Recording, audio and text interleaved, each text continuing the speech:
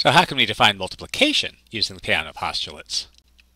And so our definition is this. We're going to define n times 1 to be n itself, and then n times the successor of k is n times k plus n.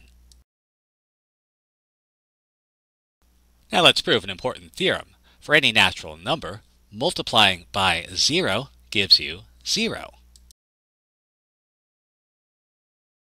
So you know we're going to need the definition. And from our definition, we know that n times 1 is equal to n. Now, we'd like to say something about 0, and the thing we might remember is that 1 is the successor of 0.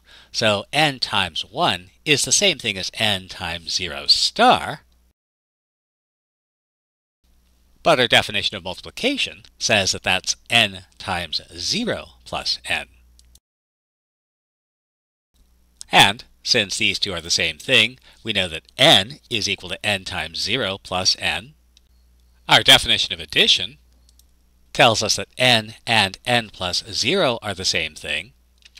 We went to a lot of trouble to prove commutativity, so n plus 0 is the same thing as 0 plus n.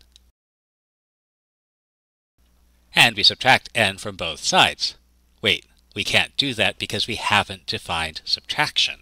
And we haven't proved that you can subtract the same thing from both sides.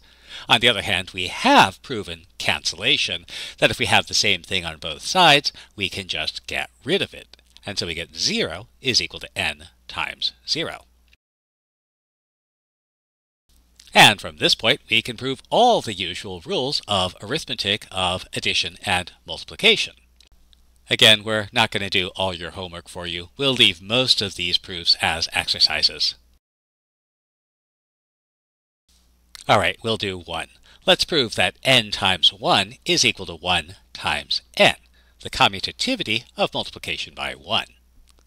So we notice that this is the same as proving that 2 times 1 equals 1 times 2, 3 times 1 equals 1 times 3, 4 times 1 equals 1 times 4, and so on, so an induction proof seems appropriate. So our base step, we want to prove that 1 times 1 is equal to 1 times 1. Okay, sometimes proving the base step is pretty easy. Now, our induction step. Suppose our statement is true for n. We would like to show that it's true for n star. So let's consider. N star times 1. Our definition of multiplication tells us that that is n star. 1 times n star. Our definition of multiplication tells us that's 1 times n plus 1. Now we assume that 1 commutes with n, so that's n times 1 plus 1. Our definition says that n times 1 is n. And we also proved a while back that n plus 1 is the same as n star. And so n star times 1 is n star, and 1 times n star is n star. And so if n times 1 is 1 times n, then the same thing is true for the successor. Now, the Peano axioms allow us to prove all the standard theorems about the arithmetic of the natural numbers. The additive identity 0, straight out of the definition of addition, commutativity and associativity of addition, the multiplicative identity 1, by the definition of multiplication, commutativity and associativity of multiplication, and the distributive property of multiplication over addition. There's just one troublesome little problem. The Peano axioms aren't specific to the natural numbers. As we saw, they could be applied to any set with the concept of first and successor. And so the question you might want to ask is, could we develop a theory of the natural numbers only?